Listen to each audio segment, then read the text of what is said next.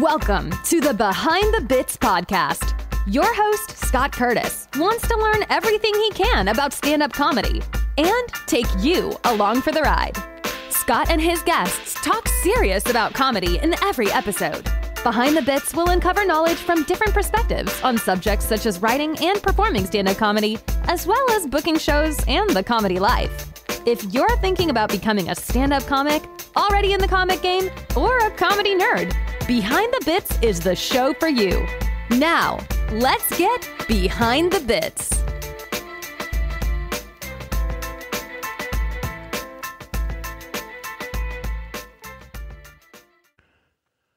Okay. All right. Welcome back to the Behind the Bits podcast. I'm still Scott Curtis, and I've got Mark Masters with me here today. How are you, Mark? I'm doing great, Scott. Thanks for having me. I got to tell you, I'm really glad I jumped on Reddit when I did, because that was the only way I was going to find you. And I found you. I immediately bought your audiobook for Not Good Yet. I'm holding it up here for you so you can see your own book. Right. And then you sent me the print copy because I like the audiobook so much, but I couldn't keep rewinding and finding all the stuff that I wanted to highlight. So I got that, and I've marked it up pretty good. And I was absolutely blown away by your book. And I wanted so much to have this when I first started doing stand-up.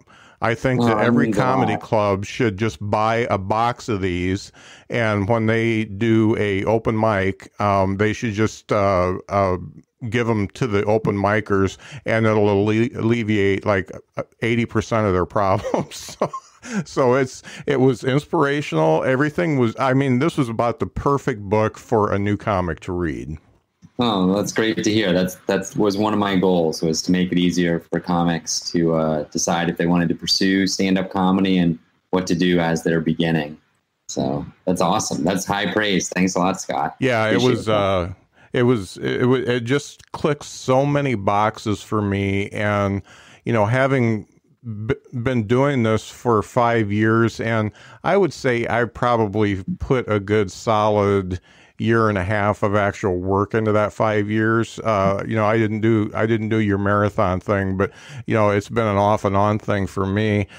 Everything you said was just right. It was just, I've experienced it all. I've seen it. I've made the mistakes that you can make, and it was just absolutely the best thing in the world. So I just wish I would have read it before I started doing the open mics, because I would have been so much better at it.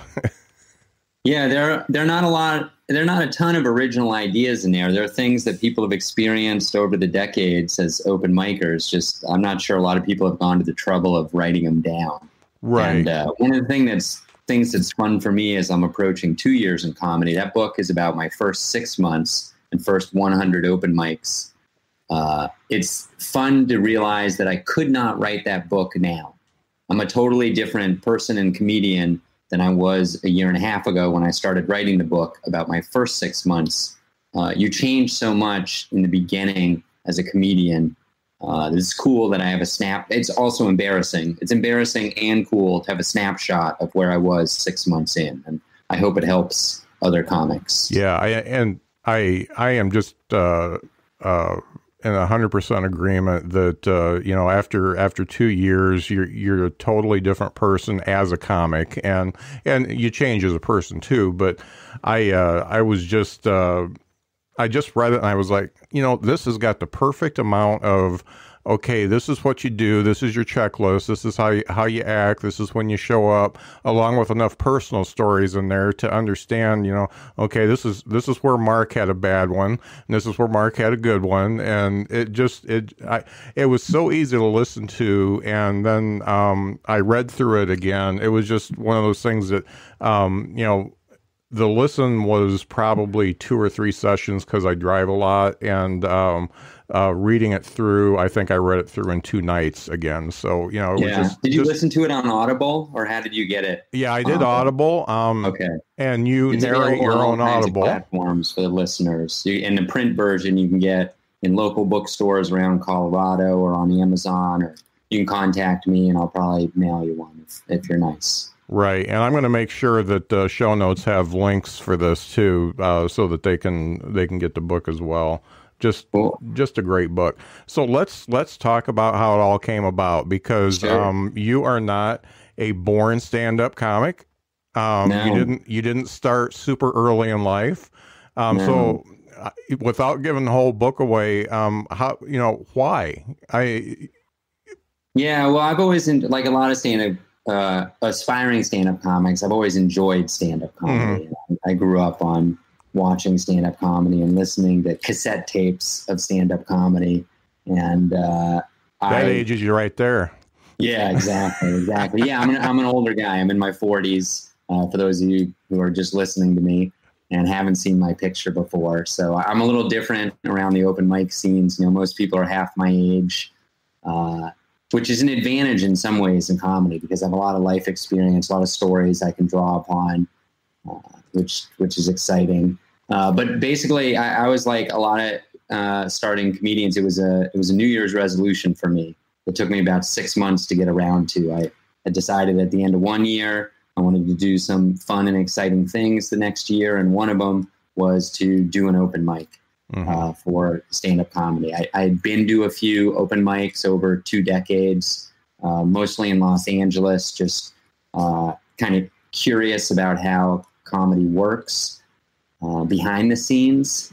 And I thought I could give it a try.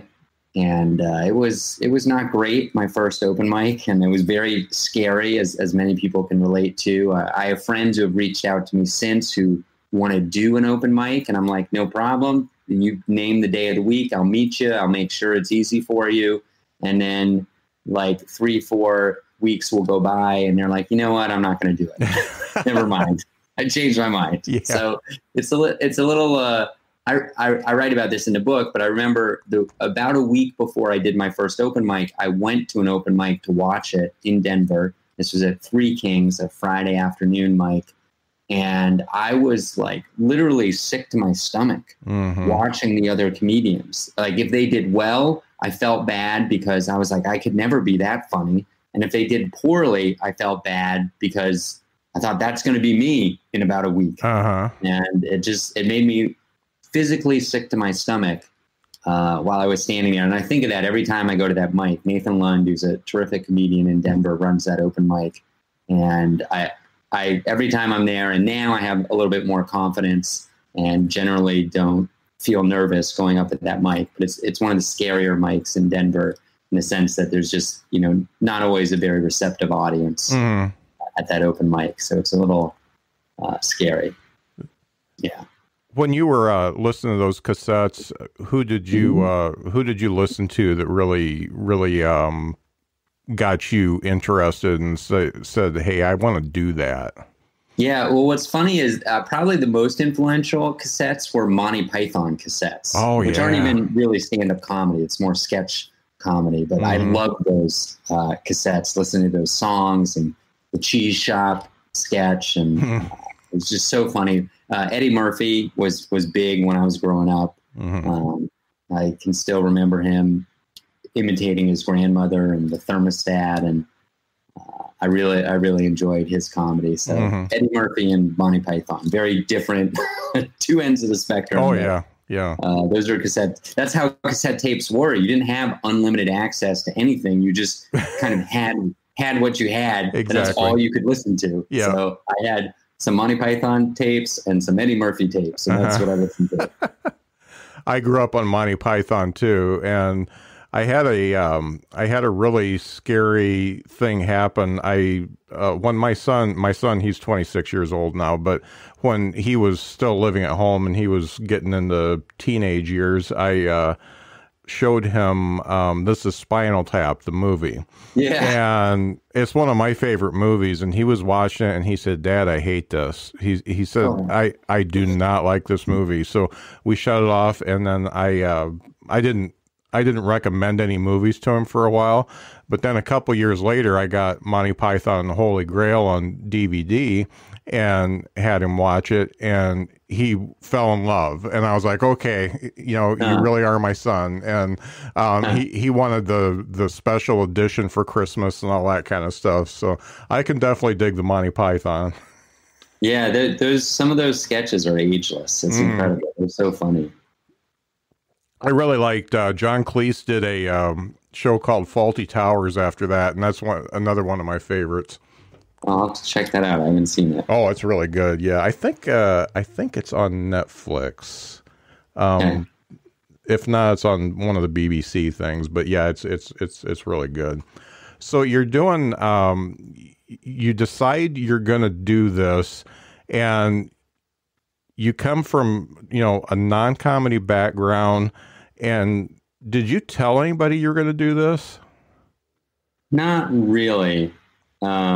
I mean, some very close friends knew, but it wasn't something that I broadcasted. I didn't invite people to my first open mic, which I'm relieved about now. About 6 months in, I got my first stage time at Comedy Works, which is the big famous club in Denver. And I invited some friends to that. But at the very beginning, no,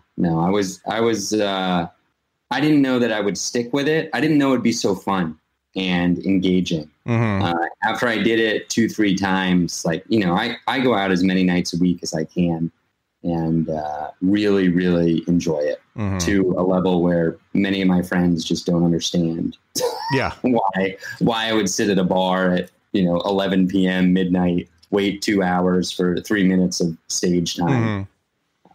It's can be hard to explain to what some people call civilians, non-comics.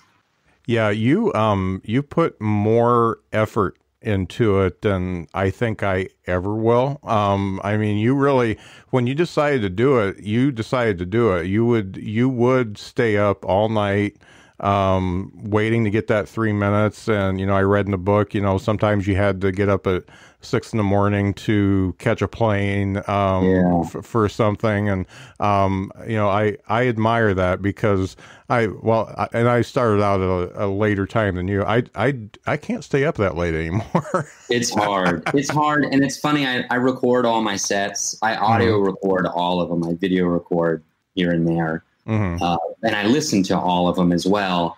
And I can always tell a difference. Even if somebody just played them randomly for me, I could tell you about what time of night it was. Yeah. Because some mics are 5, 6 p.m. and I sound great and high energy and excited.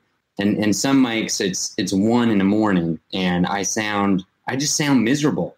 The material's funny, but I don't know. There's something in my voice that is just very tired. Yeah. It's something that I've learned over time. I can kind of fake that for a few minutes when I get on stage now to sound like it's 6 p.m. instead of 1 a.m. Because I didn't realize in the beginning that if I wasn't intentional about my voice, that I would sound like I was falling asleep and just bored with what I was doing, which was not the case at all. It was just I was physically exhausted. And I respect that. And it makes you respect the comics that have to travel, because I have done some shows that are relatively far away, a couple hours, 2.5 hours, and just an open mic, because I wanted to get out of town and see what my material was like there. And, it's a long drive there, it's a long drive back. And you think about these comics that tour and, they may have their last show at 10 or 11 o'clock at night, but then they got to get up in the morning. They got to do radio. They got to travel to the next place. Sometimes they're driving, sometimes they're flying. So you really got to respect that. And if that's the life that you're looking for, you got to understand that there's going to be some times of no sleep. Yeah. It's tough. The one funny thing, I've had a lot of conversations with other comics about this. I used to hate to drive. And now I actually like driving because I can think about my material. Sometimes I'll record myself doing bits and then listen back to them and analyze them and improve them. And I'll listen to comedy podcasts like yours, or audiobooks about comedy, or comedy albums. And now it's to the point where I used to not like driving. Now, if somebody was like, hey, will you go pick up this thing for me 45 minutes away? I would hop at that opportunity because for whatever reason, I really like being in the car now. Right. Yeah. I'm the same way. I enjoy the drive, and I've changed from, just listening to music all the time, the same as you, podcasts, audiobooks, comedy albums, all the whole gamut, just because you draw inspiration from it, and you always get a good nugget of advice out of just about everything you hear. So it really helps. I wanted to touch base a little bit on the recording aspect, because when I first started, somebody told me, a couple people said, hey, you got to record yourself all the time. And I didn't listen to them, and I wish I would have. And now I'm like you. I get an audio recording of everything, and I video. Usually when my wife's with me, I have her do the video for me because she's heard it all before anyway. And discuss the importance of that and what you do with it after you're done, because it's one thing to say, okay, record everything, but what do you do with that recording when you're done with it? Yeah. Well, let me work backwards here. One of the newer, more advanced things I'm doing with the recordings, which I think is interesting, is when I listen back to them, I now track all my open mics in a spreadsheet where I actually write down what material I perform.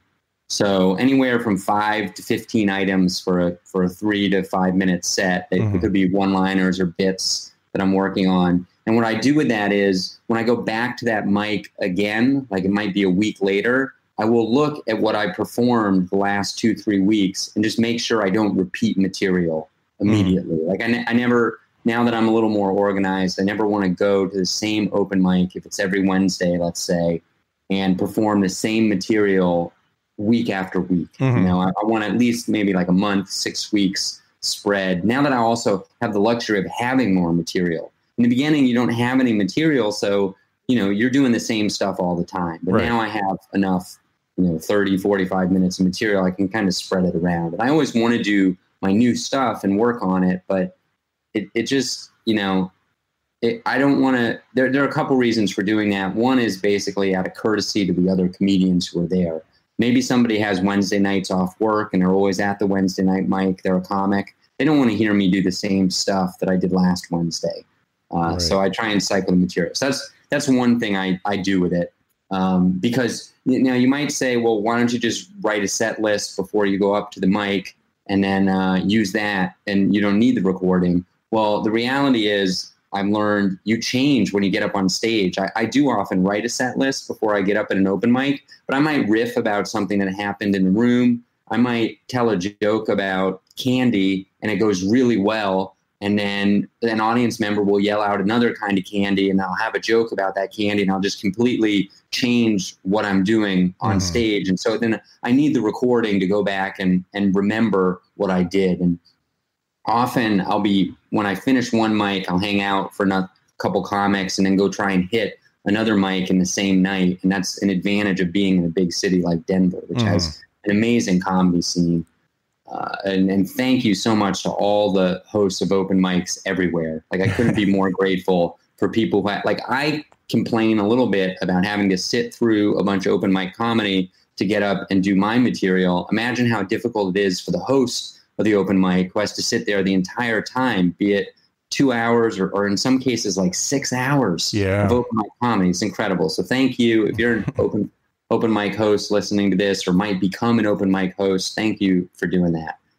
The other thing I listen for are things that I can improve on and things that I did well. A good example, calling back to what I said earlier, was how my voice sounded tired. And now I intentionally remind myself to have some energy in my voice. Like, every comic's different. Some people are more deadpan, like an Anthony Jeselnik. He kind of always sounds low energy, but that's not really my I'm a little higher energy guy, and I'm on stage. I have a little bit of energy, and I'm happy to be there. Is the idea I'm trying to communicate, but that doesn't always come across if I'm really tired. Sometimes I miss words. A good example of that is the other day I did a theater. It was an open mic, but it's a theater show in Denver where if you arrive early enough, you can sign up and get up at a theater, and there's like 50 audience members. So it's a great opportunity to get some stage time. What surprised me at this theater was that you could not see the audience. The lights were so bright. There were 50 to 75 people in the audience, but I couldn't see a single person. It was just like blinding white light. And it scared me because I'm still a year and a half to 2 years in. I'm not touring around the country regularly or have a lot of stage experience. So that was maybe the third or fourth time in my life that I'd performed without being able to see the audience. And I was scared. So I think I was a little nervous. And a joke of mine, a bit I have about Valentine's Day, didn't hit the way I expected it to. And it wasn't until I listened to the recording the next day that I realized in the beginning, I said the word Kit Kat instead of Twix, which I have no idea why. The whole joke is about Twix. I don't know why I said Kit Kat. It was just like a mental mistake. And but that explains why later in the joke, it didn't, like, the joke just doesn't make sense when I say the wrong word. Yeah.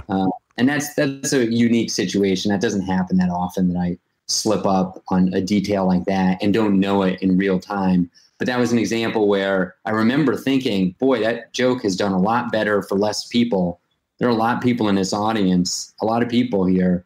Why are they not laughing like they did at the 2 bits before it? And then later I found out that I made a mistake in the delivery. So that's another reason to listen. Sometimes just the act of listening to me tell material will make me think of tags. The same way, like when I watch other open mic comedians, sometimes I'll be like, oh, it'd be funny if he went down this path. And sometimes just listening, there's something different about writing out jokes and verbally expressing jokes and then listening back to the jokes. Sometimes I'll think of funny words that I can add into an existing joke.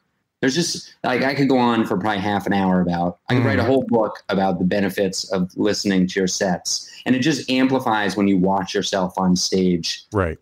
Just real quick to go into video analysis, like just watching yourself, even with the volume off, is interesting. Like, I've noticed a lot of things I do that is not good. Most recently, I used to be a mic out of the stand person. And in the last few months, I've been experimenting with leaving the mic in the stand. And I noticed something on video recently that I do, which I don't like, which is basically I leave my hands close to where my pockets are and very still for upwards of a minute. And it just looks super awkward. And I don't notice it on stage, but watching the video, I've realized, I need to be a little more animated with my hands and move their position more frequently. So, very long. Great question. Got me very excited. Yeah. And that's something that really didn't sink in with me for a while. And now I've actually gotten to the point where I've got a separate audio recorder instead of using my phone. And the reason why is because it's real easy to plug into my computer with USB, and I can just take it out, and I'm not filling up my phone and all that kind of stuff. But I also use that because I seem to get probably 70% of my ideas while I'm driving. And if I'm driving, I can mute my phone, pull that up and say, here's the premise, dogs or whatever. And then I don't forget it, and I can go on with my day. So yeah, it's so important, and it's hard. At first, it's really hard to listen to yourself, to watch yourself, because you hate your own voice, and everybody does, and you don't like what you said. All you can hear is the mistakes, and but what makes you better? Yeah, but you have to listen for the laughter too. I mean, if somebody's laughing and you're making mistakes, that's fine. And it's so funny. I had a similar experience to you at that theater because I recently did a comedy competition in Grand Rapids, and the comedy club is the same. The lights are so strong, and I'm 6'5", so I'm by the lights anyway. So the lights were so strong that I couldn't see anybody. I could see one guy in the front row, and I did a similar thing with a joke. I forgot the most important tag on the joke because the middle tag, it was a 3-tag joke. The middle tag got a lot more laughter than I'm used to. It's usually a building thing, and it got the laughter that the last tag normally gets. And I thought, okay, I'm done. And I went on to the next joke. And when I sat down, just my wife was with me. And right when I sat down, I'm like, oh man, I forgot the fact that we don't front, because that was my tag. Yeah. And I'm like, oh man. And she says it's okay because the middle tag did fine. So, but you just know. Yeah. As soon as you sit down, and fortunately that's recorded, and I can look at that and say, well, let's not forget that tag again. Right. Yeah, it's a good reminder. Yeah, I have a fun small story. I have a web series and podcast as well called Mark Masters, and I was interviewing a guy, Jake Hovis, who's a comedian out of Denver, who very funny guy. We did a show in Aspen together. Anyways, I was asking him about what he does with his recordings, and very interesting. He shares every open mic recording with his wife the very next morning. And she provides feedback within a day or two. Mm-hmm. And so they have this like relationship where he's going out to open mics, recording his material and running it by his wife, who I think is a saint in that situation for listening to all his material and providing feedback. And he said that he sometimes slips inside jokes just between his wife and him into his stand-up material because he knows that she's going to eventually listen to the recording. I thought that was very cute. That's great. Yeah. I'd have to say my wife's kind of the same. I do almost exactly the same thing with my wife, and that's like a superpower. That's great. Yeah, and the fact that she schleps around with me all the time. I mean, she will come live and see the same stuff that I did last week and the week before, and very supportive, and I appreciate that. That's awesome. I love you, honey. Really terrific. Maybe she's listening to podcasts. I know she listened to my last one. You're the best. Yeah. Thank you for doing that for Scott. So one thing I wanted to ask, in addition, this was interesting in your book, and something I haven't done, but once I read it, I thought, oh gosh, it's stupid that I don't do it. Not only do you keep a good spreadsheet of your own stuff, but you take really good notes on the other comics. Can you talk about that? I talk about that a lot in the book. I don't do that as much anymore, which is interesting. Again, saying I'm a different comedian than I was at the end of that 6-month period when I wrote the book. Frankly, I don't have the same patience that I used to have. And also, in Denver, there's 200 to 300 open mic comics, and it ebbs and flows, and new people come in and old people drop out. But there's a core of let's say 200 comics that I know their face and their name at this point. I've seen them enough. And so also that there's not as much value in that. Mm-hmm. So it used to be, I was just trying to learn people's names and figure out their material. It's kind of fun too, because it can get boring to sit there for a long time. And it would be fun to figure out this comic, he watched a lot of George Carlin, or this is a Jerry Seinfeld disciple, or this guy really enjoys Jim Gaffigan humor, or this guy even stole I remember this joke and it came from, Steve Martin or whomever. It was just a way to pass the time. Another thing in the Denver scene, which is a little different than many scenes, not every open mic is run like a show up, go up mic where it goes in list order. And that might be a little bit too much vernacular for non-comedians. But if you're an open mic comedian, you know what I'm talking about. And in certain open mics in Denver, they just kind of pick people at random order. And the justification is that it's not random. They're really trying to present a good show. So that to try and keep regular audience members there, they'll try and do a good comedian every few spots in between comedians that are newer and haven't quite figured it all out yet. And so now that I'm approaching 2 years in, I'm still not good yet, but I'm better than I was when I first started. So in the beginning, it was not uncommon to show up an hour early to a mic and still wait 3 hours after the mic started to get my 3 minutes of stage time because I was a nobody and not very funny. Now, sometimes I'll show up 10 minutes before the mic. There are already 20 people there. And maybe I get up 45 minutes in or half an hour in because, you know, they need somebody that they know will tell good jokes, which is good and bad. It's great for me because it's more time efficient and I can hit more mics. Sometimes I feel pressure, though, to be funny and use material that I know works when I really want to work on a joke that is brand new and I don't know if it's going to work. That is an excellent point. I've been caught in that conundrum several times, and just last night I did the local mic here, and instead of the normal crowd, a whole bunch of Notre Dame students piled in, and the place was packed. It was standing room only. And guess what I did? I went back to tried and true, and I had some new stuff I wanted to try, and that all that does is delays your progress by a week. So it's tricky, and you learn, like, now I'll do a sandwich, right? I'll do something I know works, something new, something I know works, and if there's something. You also learn savers and stuff like that. Like if there's something new doesn't work, you can almost get as big a laugh just by saying, "Hey guys, this is open mic comedy. It's not all going to work." Yeah, you know, or you say something like that, and people will laugh just at that because it's very present and in the moment, and it as an audience member, it makes you feel like you're part of something special and not just hearing people read from a script. So. Yeah, I totally agree with that. It's hard when you're a comic and you have the chance to show your stuff to new people and just bring out the greatest hits. It's hard not to latch onto that, but it's also important with that crowd that's never seen you to pull out some of that new stuff and make sure that they hear that too. Yeah.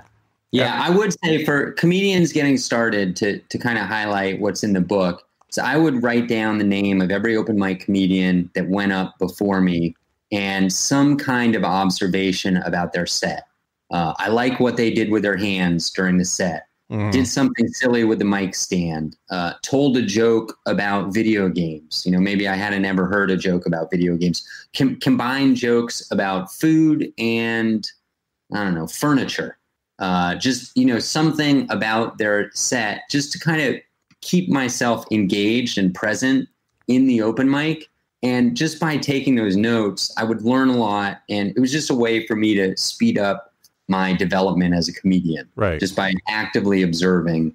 And I would also, one of the things that maybe I didn't do so well in the beginning, which everybody should be aware of as well, is it's important to network and meet the other comedians in your scene. So you can't have your face in a notebook the whole time.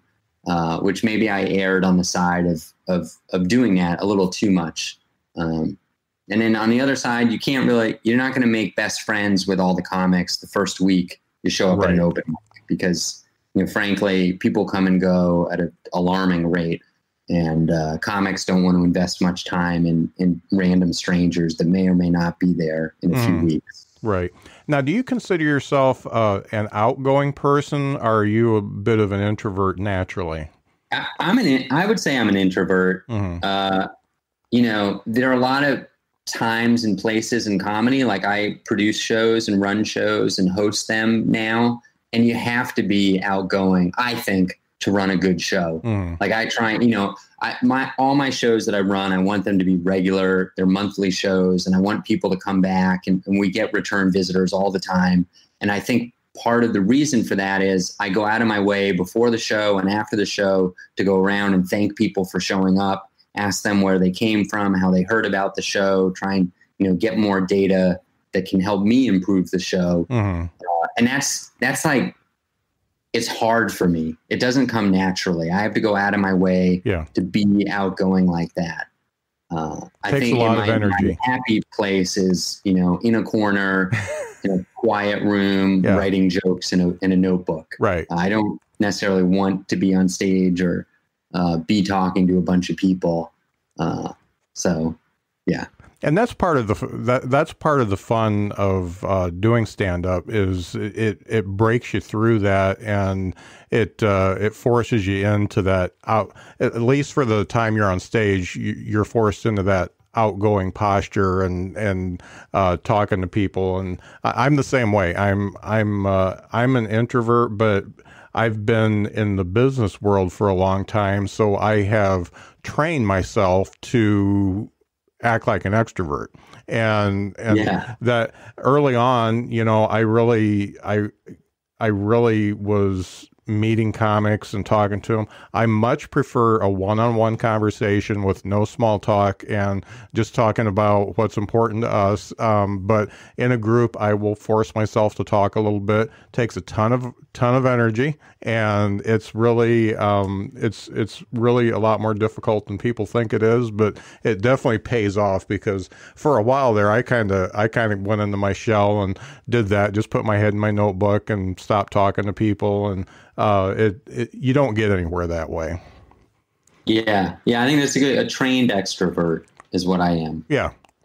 And you use a lot of words that a lot of newer comics I don't hear using. So I know you come from probably some sort of a business background, because you use words like data and statistics and things like that. How do you think that your previous life helped you get into comedy and become more successful more quickly? Well, okay, that's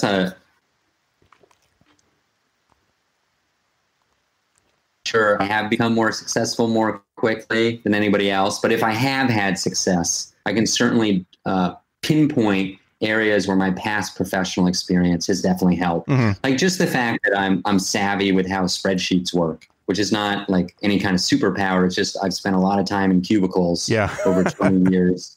I am good with spreadsheets. It's not something I advertise or I'm proud about, but it's just something I've learned.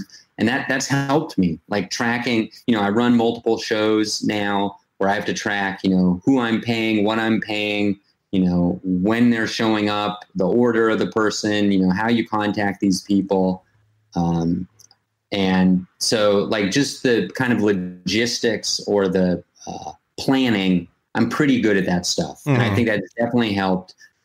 It's certainly helped me in the show running. So I run the Vail Comedy Show, which is probably my premier show. It runs once a month in Vail, Colorado with the Vail Brewing Company. If anybody takes a ski vacation, if you're planning 3 months ahead of time, send me a note and I'll schedule the weekend around so you can see some amazing comedians. We get great touring comedians at the show and pack out this brewery. It's really, it's a special thing. We've made the front page of the newspaper there, and it's been very exciting. And I honestly probably couldn't have done that and been an open mic comedian without my past professional experience. Right. Just like dealing with the venue, communicating professionally,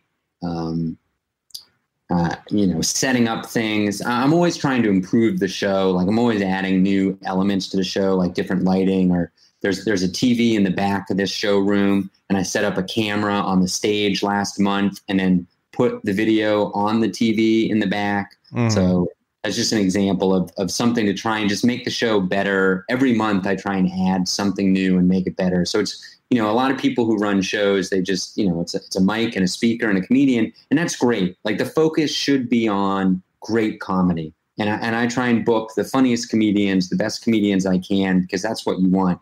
But also an important element to shows is having a good captive audience that is excited to be there. Mm-hmm. And so I feel a responsibility to make an incredible environment for comedians so that those comics tell their friends, and this literally happened. Somebody came up to me and said, hey, this other comedian told me that I have to get on the Vail Comedy Show. How do I get on the Vail Comedy Show? And that just like warms my heart. There's a whole chapter in my book, how I'm not on Facebook. Spoiler alert, I'm still not on Facebook. There's like a question mark kind of in the book if I ever will get on Facebook. I'm almost 2 years in, and I've had a couple things happen recently. Resisting that. I've never been on it in my whole life, and that makes things difficult in certain ways. But people, even not being on Facebook, when you do good things, people will hear about them. I don't even know how it happens, but people come up to me and say like, hey man, I saw you were on TV8 up in Vail doing the morning TV show. That's incredible. That was really cool. How can I become a part of that? And I didn't tell anybody that. I'm not on social media in any meaningful way. And I'm not on Facebook or Instagram. Somehow, somebody else found a clip of it and shared it, or I don't even know how it happened. This works in the converse way as well. If you do bad stuff, it's going to show up as well. Yeah. And luckily that hasn't happened to me, but whether you're on social media or not, the point is that the good work you do will probably get out to other people. And that's what I focus on. Whenever somebody quizzes me on why I'm not on Facebook, I'll usually ask them how much time, I'll ask, are you on Facebook, Scott? Yeah. How much time do you think you spend a day on Facebook? I would say at least 2 hours. Yeah. Okay. So great. That's a great response. Some people say 30 minutes, which I think they're lying. Other people will say like 4 or 5 hours. Yeah. And I just say, imagine if you spent all that time writing or trying to make your show better or whatever. And so anyway, to get back to your original question about how my professional past has helped my current comedy, the shows that I think are better and exist because I had a professional past, the benefit to me as a comedian is stage time. It is so competitive and difficult. In Denver, there are easily 150 comedians that are no question better than I am in Denver. So if somebody is trying to book a comic in Denver, there are 150 people who will basically do comedy for close to free because they're still open mic comedians. These aren't touring, headliner kind of people. They're not past at Comedy Works, but they're all better than I am as a comedian. So it's very difficult to get stage time in the Denver, Colorado market where I am, being 1.5 to 2 years in. So by organizing shows, I have, I get to do 10 minutes up top as a host and practice and get more experience being on stage. So that's been very valuable for me. So that has helped me, I think, get more successful than I would have been without that past experience. Right. And, I've talked about this a little bit before. Sometimes just the maturity of years helps a little bit too. You started, I think you said you started in the book when you were 42. Is that correct?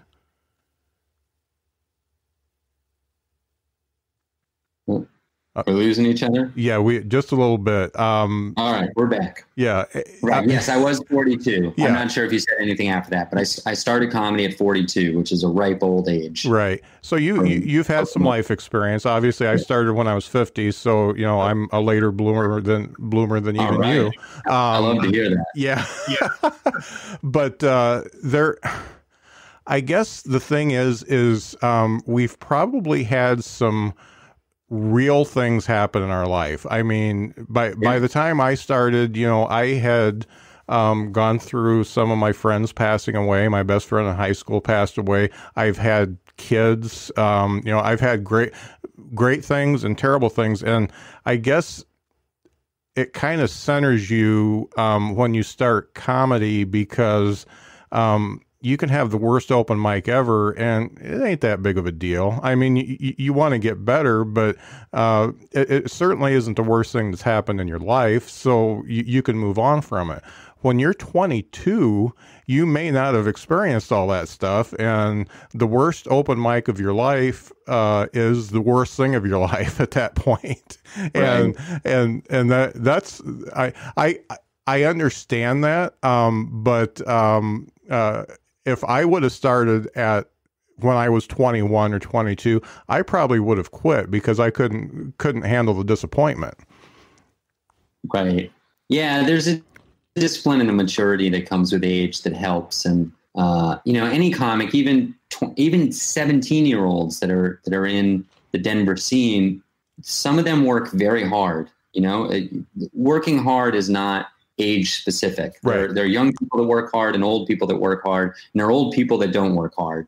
But for sure, the comedians who put in the most energy and effort into the craft, I see becoming better faster. Now, there are some people with incredible talent and just great energy, but that's been a surprise to me that in comedy, there's so much of it is the work you put in. The funniest people are some of the hardest workers because they're constantly trying new material and writing new material and exploring different avenues and, taking any stage time they can to get better. And that's not I do feel like I'm good at that. Like I'm good at working hard and being disciplined, but I wouldn't necessarily say that that's only because I'm 40 something. There's certainly some very young comics that work incredibly hard that I'm very impressed with. And the sacrifices they make are incredible. Oh yeah. I'm fortunate. I'm older. I have, I'm not well off by any means, but I have resources that I've built up over the years, like a place to sleep that's comfortable, for example. And some of these comedians, I remember being in my 20s and not having a great place to sleep. And to do that and go out every night to open mics it's impressive. It takes a strong will. Yeah, I have mad respect for some of these folks. I mean, I know of some Chicago area comics that they've got a gym membership and they live in their car. And that's what they do. They go to the gym every day and shower and do their day job, which may be Starbucks or whatever, and then they are hitting every mic that they can all week. And mad respect for that. And so it's easy for us to complain about being sleepy at 11 p.m. But on the flip side, we have some things going for us too. Yeah, I wanted. One of the things I wanted to talk to you about, kind of a point of view thing. You decided early on, right out of the gate, that you were going to be a clean comic. And what went into that decision? And are you glad you made it? What goes into that? Yeah. So I think, honestly, I read an article maybe 20 years ago by Jerry Seinfeld. I could be misremembering this, where the thesis was that if you start, it's harder to write clean comedy, but you make more money doing clean comedy, or maybe he didn't talk about money. Maybe he just said, you'll be more successful if you do clean comedy. And if you start dirty, it's hard to become clean later. And so basically the message I heard was it's more difficult to be good at clean comedy. And it's more difficult to get laughs at clean comedy. And I am a person who really likes a challenge. And so it's already challenging enough to get up in front of a bunch of strangers and tell some jokes you're not sure are any good. But I decided early on that I wanted to make, I want to be successful. And so I heard some advice from some smart, respected comedians that said, you start out clean. And it's not like that's a big stretch for me. I'm not like a very, my real life persona is fairly clean. I'm not, crazy person, or, I like to have fun, but not in any kind of R-rated or, crazy way that would ever offend anybody. I don't think. So it's kind of like my natural persona anyways. So I started doing the clean stuff. And then as I met more comedians and some more seasoned comedians who were very generous with their time to maybe have conversations that you could consider mentoring, many of them revealed to me that the only money they ever really make is through corporate gigs that aren't even necessarily stand-up comedy. They're more like keynote speaking kind of things. And then they do club work where they barely get paid at all, or go do these bar shows. But the real money, the way they're paying their mortgage, is through corporate events where they have to work clean. So I kind of learned early on that, and a lot of people say, don't think about money in comedy. And I kind of have mixed feelings about that. Like I'm putting a lot of time into this. It's basically a hobby. It's not really a business at this point, but I would like it to become a business. I would like to, I don't ever foresee myself making like Kevin Hart money. He's making tens of millions of dollars a year. But if I could make $50,000 a year, that would be incredible. That would be and to do something that I absolutely love, that would be the best thing ever. So I would like to be on a path to, in 4 to 8 years, be making that kind of money. Mm-hmm. And so I want to look at how do I do that, and doing clean to keep this thing self-sustaining. Now, I will say, for the benefit of listeners, that I've more recently discovered, as I've become a better joke writer, that it is so fun to do not clean material. Mm-hmm. And how you define clean comedy is very complicated. But for me, I almost never swear on stage. In fact, I'm not sure. I'm sure I have 2 or 3 times ever in 400 or 500 mics mm-hmm. or stage appearances. But even without swearing, like I have a new joke that uses all words that you could express to a kindergartner, and it would understand what you were saying. But the joke is about a very complex, dirty topic. Uh-huh. And I think it's hilarious. And audiences, they also think it's hilarious, but it's also very offensive in some ways. And it always gets a reaction. And it's hard to tell sometimes if that.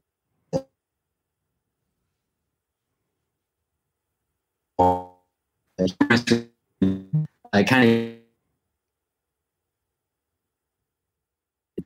And we cut out a little bit there. We cut out a little bit there. It's fun to tell a joke like that. So I've learned that more recently. Oh, sorry. Yeah, just to let me turn off my video for a second. See if that helps any. Yeah, I was just saying that sometimes it's fun to tell not clean material. Right. It's really fun. I'm the same as you. I'm clean and I rarely swear. My in real life, I use very colorful language. But I lead a pretty clean life now, but I do material on my past drug use and, sex and stuff like that, but I keep it totally clean. I've got one joke where I, say that's a load of baloney, then I say sorry for the strong language, and that always gets a laugh. And it's harder to do, but once you get into that, it's really challenging and fun to find out how to take on some more adult topics and make it so that you can say it completely clean. Yeah. One of the things I've been having fun with recently is I start out and do a bunch of very clean material, and then I start searching for that line and telling these clean jokes that are about more mature topics. Mm-hmm. And it's almost funnier because it's coming from me pretty established that I'm super clean. Right. And what I haven't figured the next step out, which is how you then bring it back to be clean again and get laughs. Right. I don't want to minimize the fact that you're not on social media. We got into a tangent there, and so folks, Mark is making a little comedy career for himself, and he is not promoting anything on Facebook, Twitter, or Instagram. And I am on Twitter, but barely. Okay, yeah. I'm not on Facebook is the big thing. Yeah. And I'm not on Instagram as well, which is owned by Facebook. Yeah. Yeah. So that, you can survive without it. I have a lot of respect for you for doing that. It's funny. I did a show. It was one of the mics I did in Grand Rapids that I hadn't done before. And the last guy that came up, the guy who was announcing, said, and next up is Adam, and let's congratulate him because he deactivated his Facebook account. Yeah. And everybody cheered for him. So Facebook's become one of those things that we think is a necessary evil that's not that necessary. Yeah, that's a controversial topic. There are a lot of comedians that think I'm really stupid for not being on Facebook and that I'm hindering my comedy career. And I feel like at some point that might be a little more valid. The reality is at this point, a lot of people use Facebook to message show bookers and try and get booked on shows. Yep. And I'm not necessarily at a skill level a year and a half in where I should be bothering showrunners. They're booking people who have been doing comedy 5 to 10 years. I should keep my head down and focus on the craft and try and get so funny that people just hear about me through word of mouth and reach out to me, want to find out how to reach me directly. And being at an open mic 5 nights a week, you know, I'm seeing all the comedians, and if people want to come, and this happens, people come up to me and say, hey, I heard you're not on Facebook. Can I get your phone number, your email, so I can get you on a show sometime? And that's starting to happen, which feels good to me. But there are a lot of people who think it's not a good idea. So the jury is still out on it. It's a little bit of an experiment. We'll see how it works in the long run. I will say that for every person that thinks it's a really bad idea, there are people who say, oh my goodness, I had no idea you could even not be on Facebook. You must be such a happy person. Yeah. And I've never been on Facebook, so I don't really understand what happens on there. But apparently there's a lot of like bile and, you know, negative drama and beefs between comedians and just a lot of the kind of stuff that if it happened in real life, like if I was at a table and people started like, I don't know, demeaning other people or just being really negative, I'd come up with an excuse to go, you know, do something. I just say, I got to go get a drink or something like that. And I just excuse myself in that situation. I don't necessarily want to be around that kind of energy. So I guess that's a benefit to not being on Facebook. Yeah, you hit the nail on the head, and it depends on how you take it on some of these things. I mean, it can be a crazy experience because, you know, everybody's so divided or whatever. But, you know, when I tell you I spend 2 hours on Facebook a day, most of that is just promoting stuff. So I'm not really reading all the other junk on there, and it's not, you know, it's not that big of a deal for me. But I can see how it could really get on people's nerves and, you know, just kind of make their life worse. And who wants that? Yeah, I've definitely talked to some comedians that only use it. They don't consume stuff on Facebook. They only put out information. Right. So that seemed, it does. I mean, it's enormously powerful. The shows that I run, the venues that I have great partnerships with, like Silver City Saloon in Aspen and Vail Brewing Company in Vail, Colorado, they have strong Facebook and social media presences. And I'm definitely taking advantage of that and using that to my benefit to draw crowds. It's just, it's not my, you know, I pass the information along to the venue in a consistent and orderly manner, and it makes it easy for them to post it on their Facebook, and somehow the people show up. I also do a lot of stuff with newspapers and other media because I'm not on Facebook. A funny thing about the Facebook is one of the reasons I'm not on Facebook is because I'm older, and when it was introduced, I just thought it was a silly idea. And for a long time, people thought that I was dumb for not being on Facebook. But more recently, the last couple of years, there's been kind of a backlash against social media and just trying to keep up with the Joneses and showing off what you're doing all the time. Yeah. And people have come around to me, people who 10 years ago were like, you know, you're dumb for not being on Facebook, have said, you know what, you might have had a good idea. You know what? I'm coming around to what you're talking about. Or I just deleted my Facebook. You were right. Yeah. Turns out it's not the best thing ever. You're a trailblazer by not you're a trailblazer by not joining in with the crowd. Yeah, I guess so.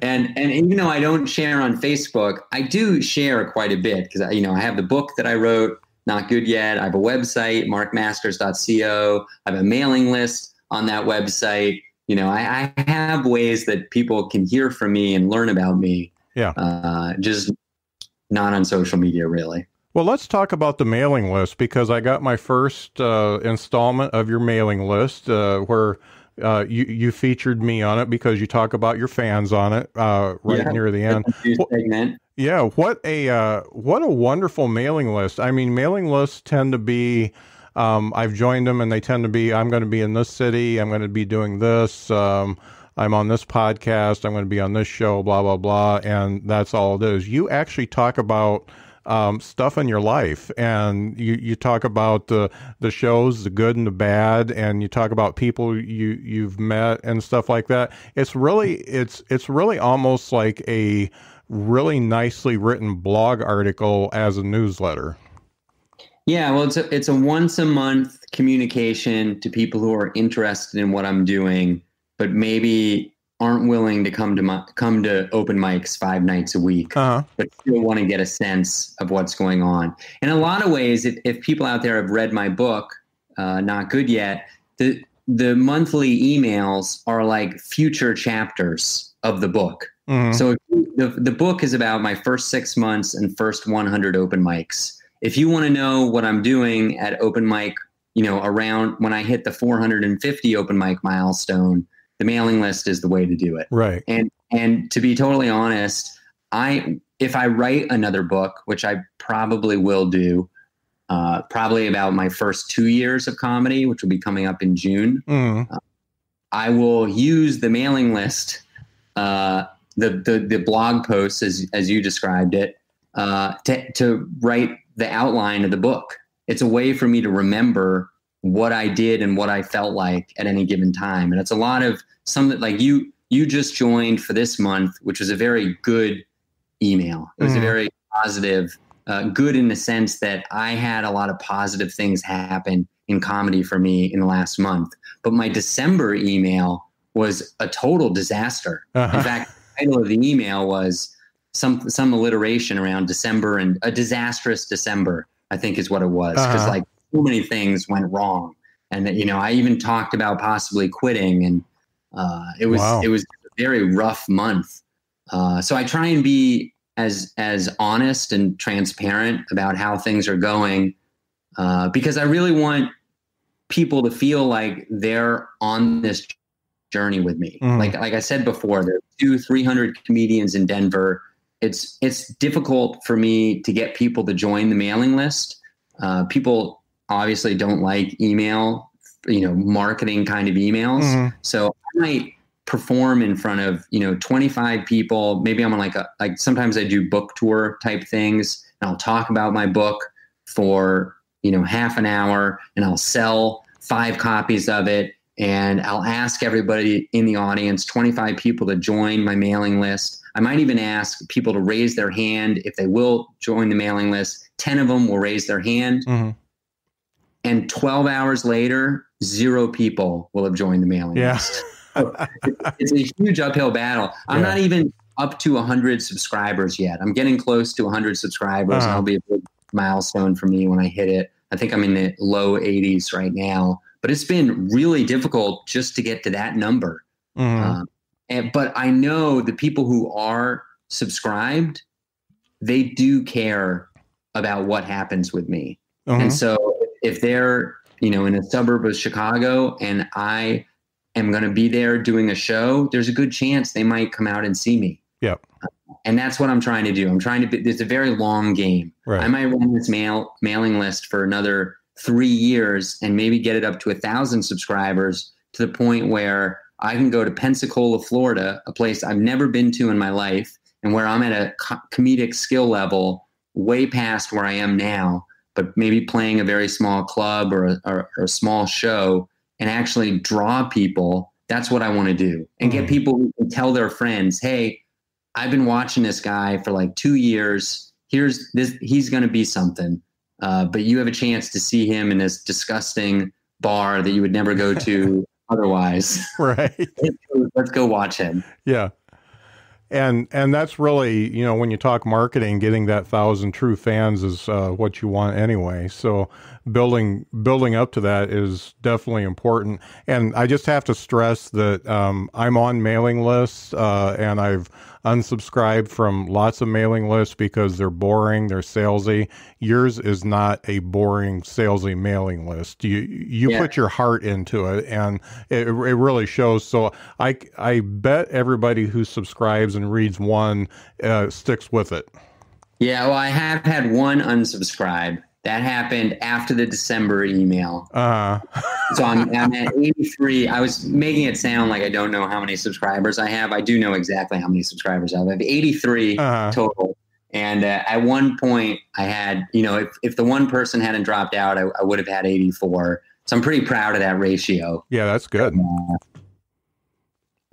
So it's fun. And if anybody's interested in the logistics of that, I use a tool called MailChimp.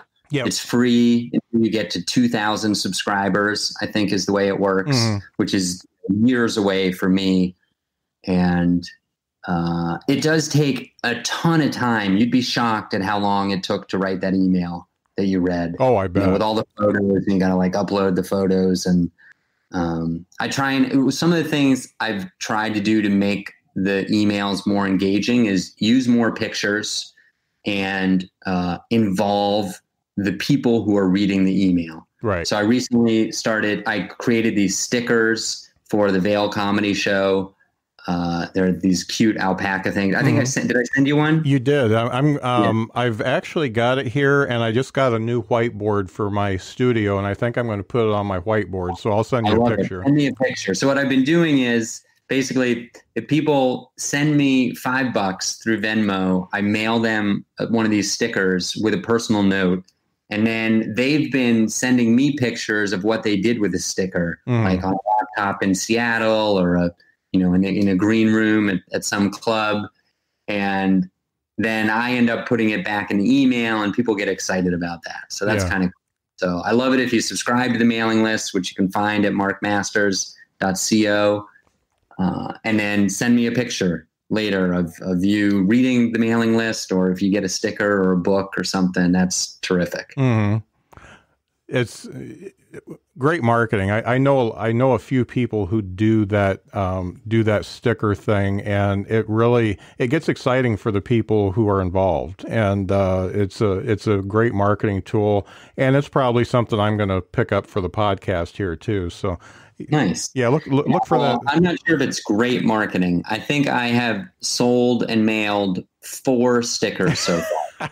So I still haven't even paid for the original stickers, and I'm certainly not selling out stadiums yet. But if in 5 to 10 years this all works out, then we can look back and say, that was good. That was smart. Yeah. Mark knew what he was doing. But right now, I really don't know what I'm doing. I'm just kind of guessing and trying to work as hard as I can and be as humble as I can. Yeah, you're doing great. Has anybody actually reached out to you after reading the book like I did and said, boy, thank you for writing this book? Yeah, for sure. I had somebody I don't even know in Florida wrote me a note and said, this was the book I was looking for. Thank you so much. It's helped me at my open mics. And I don't even know how that person heard about the book, which is fun because, on Amazon, I have 15 or 16 reviews right now. And I think I know 14 of those people. Yeah. Like one of them's a parent of a high school friend. Other people are comics that I know personally. I kind of know, or somebody that I met in Chicago on a book tour. Like I know pretty much everybody, a club owner in Arizona that I met. Like I know everybody there. So it's fun when it's somebody that I don't know. Yeah. So that's pretty neat. That's neat great. For me. And yeah, it's happened. I mean, it's not happening every day with different people, but maybe 10 people have reached out and said, thanks a lot for putting this together. We're getting, we've gone a while here, but there's one thing I really want to touch on with you, actually a couple things. You were on a podcast called I'm Not Joking with Dr. Peter McGraw. Yeah. And you touched on a subject there that is near and dear to my heart because I'll just say I'm a real procrastinator when it comes to writing. And if I don't have something pressing coming up, it's really hard for me to carve out time for writing. And in that podcast, you talked about something that you're doing that I think is fantastic. You start your day off with it's a 20-20-20 thing. Can you talk about that a little bit? Yeah, I can. First off, thank you for doing your research and listening to that podcast. It's great. It's an incredible podcast. Neil Brennan's been on it. Dr. Peter McGraw is an incredible guy. He has a new book coming out on April 1st. I forget what it's called.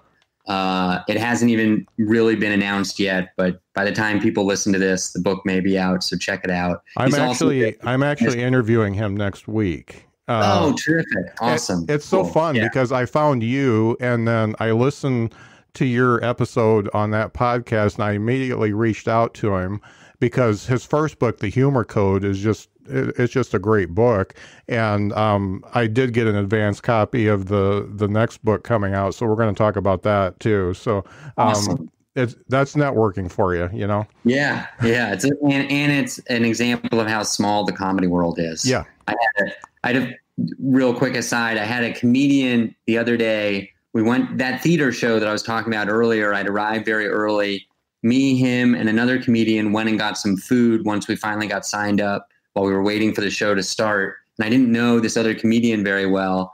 And when we sat down to dinner, he was like, "Hey, I you don't know me, but I saw you in Boston when you were doing, like I was on vacation in Boston a year ago and I went and did 3 open mics. He saw me there because he lived in Boston and he recently moved to Denver. And it was just an example of what a small world comedy is.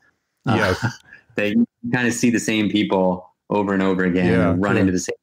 Anyway, so the 20-20-20 thing, which I'll tell you what it is and then we'll have a big reveal at the end. Yeah. It was 20 minutes of meditation, 20 minutes transcendental meditation, which Jerry Seinfeld is huge on. And a lot of comedians swear it's like the secret to unlocking success in life and in comedy. So transcendental meditation, which you can do with nap or whatever. 20 minutes of writing, what I would do is I'd use an 8.5 by 11 piece of paper and a pencil, and I would just write continuously for 20 minutes. It doesn't need to be good, doesn't need to be bad. It's just you're writing the whole time. And in the beginning, my hand would cramp up. It's not easy to physically write for 20 straight minutes. Right. And I'd usually get to, like, I would fill both sides of the page and maybe half of another page usually. And then 20 minutes of reading, which was very fun. I really enjoyed doing it. I hate to admit this, but it stopped not very long after that podcast. Oh, really? Basically, I went on a vacation and I got out of the habit and I stopped doing it. I aim to do those 3 things throughout my day still, but I have very mixed results. I was really good about it for a while, and in full honesty and transparency, I don't do it anymore, but I highly recommend it. Yeah, it inspired me because I had tried the meditation thing a few times, and I felt like a failure. And then my wife she's got a meditation app on her phone, and it's something that helps you get into the meditative state. And one of the things they said on that app that I heard was it's okay if thoughts come in or negative things come in, think them out and then just push them away. And I always felt like I failed when I couldn't clear my mind, and as you do it, it's like a muscle. Obviously, you work your mind and you can get better at it. But I felt like a failure so many times I just walked away from it. And now what you said on that podcast kind of inspired me to get back to that part, and then also the writing part. And so that's one of the things I'm trying to incorporate in my day is I set a lower bar for myself at 10 minutes. And sometimes I exceed it, but I always try to make sure I do at least the 10 minutes for sure. Yeah, maybe that's what I need to do. That's good advice. Lower the bar. Yeah. Do 10, 10, 10. I think the other important thing to realize, I'm terrible at the meditation as well. And it's like the writing. Like it could be good, it could be bad. One day I might be good at the meditation. It's okay if I'm not great at the meditation. Yeah. It's like a muscle that you build over time. Right. Well, I think we have an expectation of ourselves that everything we write should be good and something that we can actually turn into a bit. And that's not necessarily the case. No, for sure not. I remember hearing Joe Rogan talk about how once he comes up with a premise, he'll write like 3 to 5 pages in a Google Doc of just everything. And what he ends up actually using in the bit is, low percentage points of the total stuff he's thought of. Right. So, yeah. So just the act of writing itself opens up your mind to the good stuff to come in. But if you don't force yourself to write, it's just not going to come to you.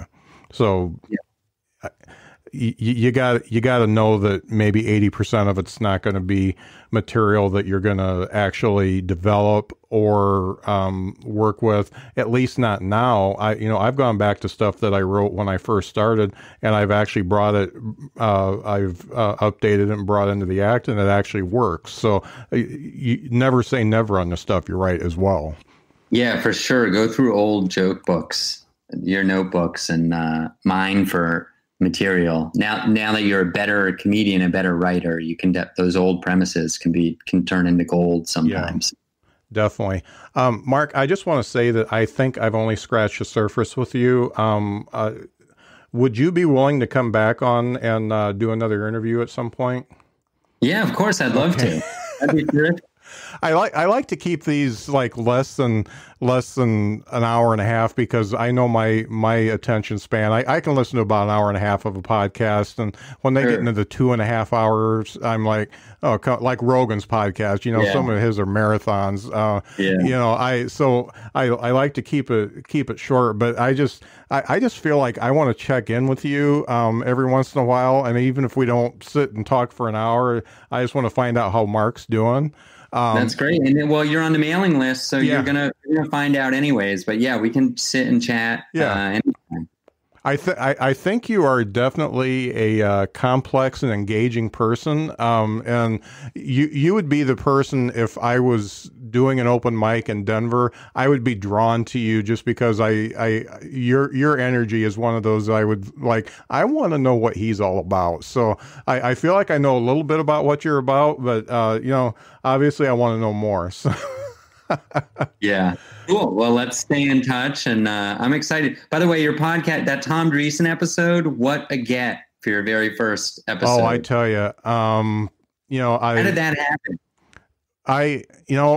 One thing I'm not afraid to do is ask, and I've probably reached out to, since I started this podcast, I've probably reached out to 30 or 40 people that either didn't answer me or gave me a hard no. But Dreesen was somebody that I had interacted with him on Facebook, actually, in a group that's mostly a lot of old comics, and he's in there. Dobie Maxwell's the guy who started the group, and he's a little bit older than me, and just a lot of the old guards on there. And he really was the guy, the first comic that I ever noticed, and he's the one that every time I thought about comedy, it was always like, okay, that time I saw you on Mike Douglas, that Mike Douglas thing always came up, and the fact that I always would search him out and watch him on Carson and stuff like that. So I did get to see him in Valparaiso do his Sinatra show, because if you listen to the episode, he worked with Frank Sinatra for 14 years. And so I saw the show, and after the show, this podcast was still an idea. After that show, it was I think I had bought the domain and stuff like that, but I hadn't started interviews yet. And I told him there, I said, I'd really like to get you on the podcast. And then he said, yeah, message me on Facebook, and then we'll talk via email. So we did a couple email things. It really only took a week for me to get him on after we started talking. And, it's so great when I reach out to these comics. I'm like, yeah, I've talked to people like Tom Dreesen, and that's all I really need to say. They're like, oh, okay, you're legit. So Nice. yeah. Nice. So, and I'm forever in his debt for that. Yeah, that was awesome. I saw him at the Laugh Factory in Hollywood, and he was hilarious. He was really good. Yeah, and he's in his 80s, and he's still working on new material. Yeah. Always. It's crazy. The last thing I want to talk, it's the small world thing. So we have somebody in common that we know. Yeah. Ben Duncan. He started out here. He lived up here in northern Indiana, and he moved to Denver and became one of the people in your circle. Yeah. Hilarious comic. He shows in my book, just as somebody that I enjoy. Like anytime I see him at an open mic, it makes me happy because I know he's going to make me laugh when he gets up on stage. Yeah. He's a hilarious, gregarious guy, really loves comedy. I've talked to him after some sets he's done at Comedy Works, and he's just, really, his love for comedy is really special. Mm-hmm. Yeah, Ben Duncan's a great dude, and you sent me a note and asked if he perhaps was from Indiana, and he has bits where he talks about Indiana, so I don't know because I can't check on Facebook or anything like that. I'm not like personal close friends with him, but I do know he's told jokes about Indiana, so I'm sure it's the same Ben Duncan. Yeah. I just think that's great. And he's a very deep intellectual guy too. I miss having him up here because he was one of those guys I had those one-on-one conversations with, and I didn't get to know him as much as I wanted to because soon after I met him, he moved to the Denver way, and so it's bittersweet, but it's really cool to have that small of a world that I stumble across you, and then it turns out we know somebody in common. Yeah, he's doing great out in Denver. And it's funny what you said about him being smart. It's been a great revelation to me that so many comedians are so intelligent and well-read. Like, people telling poop and fart jokes 6 nights a week are some of the smartest people in any circle I've ever been in. Yeah. I'm very impressed with other stand-up comics and how cerebral they are. It's not easy to tell jokes. It takes a special kind of person. I'm still figuring it out myself. Yeah. I've had some of my deepest conversations with comics. It's really, and that's one of the reasons I keep coming back, because you connect with people that really expand your knowledge, and also you can help them out by what you know. So it's a lot of, all of them aren't like that. Some of them are a little bit more standoffish, but the ones that you can really connect with, it's really an added benefit to doing stand-up comedy. So a quick challenge for your listeners, Scott. I'm not on Facebook, but you can find a pretty easy way to send a note to me through my website. If you do that and you're nice, it's the first couple of people I'll mail you an Alpaca Veil Comedy Show sticker, 3-inch die cut. They're beautiful. They're terrific. You'll want one. So send me a note, say hello, say Scott sent you, and I'll mail you a sticker. Yeah, let me know how that goes for you. The book is called Not Good Yet by Mark Masters. You can get that directly from Mark from his website, or you can get it on Amazon. You can get it on Audible, and Mark narrates it. You're a good narrator, by the way. Thanks. The next time we talk, I really want to... Really, anybody out there, if they want advice, I learned a lot the hard way narrating that book. Yeah. So shoot me a note. I'd be happy to pay it forward and share that knowledge with anybody who's recording an audiobook. Right. It was fun, but it was also a struggle. Mm-hmm. I just got to say, this book is great for anyone who is thinking about getting into comedy and doing the open mics, but it's also good for those of us who have been doing it, because I learned things from it, but it also it makes me understand that I have kindred spirits out there that have gone through the same things I have, and just reading the book, it brings some comfort to somebody like me too. So it's good for everybody. Yeah, I like to tell people, even people who aren't into comedy, anybody who's into reaching for a goal or a dream, it's a good story of failure and success, and failure. But yeah, it's a humbling story. Have you left your review on Amazon yet, Scott? Yeah. I'm going to show you publicly here. You have? I have not done the review yet, but I have clicked on the on your book page and started to do it, and then I have a real job and I got I got interrupted. Right. So it's going to happen. Now make sure you leave a review as well. I appreciate it. Yeah, every little bit helps.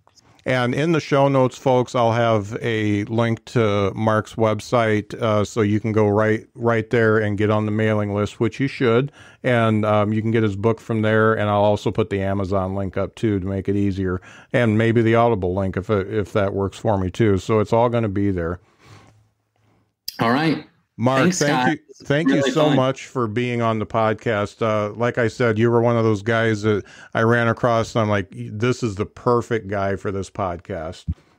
Terrific. Great. Thanks a lot. Have a great day. Thank you. Have a good one. Holy cow, that Mark Masters interview was fantastic. I'm really glad I got a hold of him. I learned a lot, and I hope you did too. Now's the time to leave a review. You can hit me up over at iTunes or wherever you listen to podcasts and do that review. The reviews are important so that we can climb up the charts and people will find us and listen to us. It's also time to tell your friends. Tell your friends that the Behind the Bits podcast is something to listen to if you are into comedy. Also, follow me. Twitter, the BTBPC. That's how you find me, at the BTBPC. Facebook, Behind the Bits Podcast. Just type it in the search bar. Instagram, Behind the Bits Podcast. Just type it in the search bar. And my new YouTube channel, Behind the Bits Podcast. Just type it in the search bar. My YouTube channel has some of my comedy up there, so you can check that out and review my comedy and tell me how bad I am or how good I am. Check that out because there's going to be more content up there. Also, you can shoot me an email. If you don't want to do the social media thing, shoot me an email, scott@thebtbpc.com, if you are interested in being a guest or you just have some feedback for me. I'll take positive or negative. Thanks for listening. When it's time for an adventure on the open highway, one quick call to American Family Insurance gets you headed in the right direction. Our Travel Peace of Mind package is there if you encounter a bump in the road. From roadside assistance to rental car coverage, we have you covered. Find a local agent or get a quote at amfam.com. American Family Insurance. American Family Mutual Insurance Company, SI, and its operating companies, 6000 American Parkway, Madison, Wisconsin.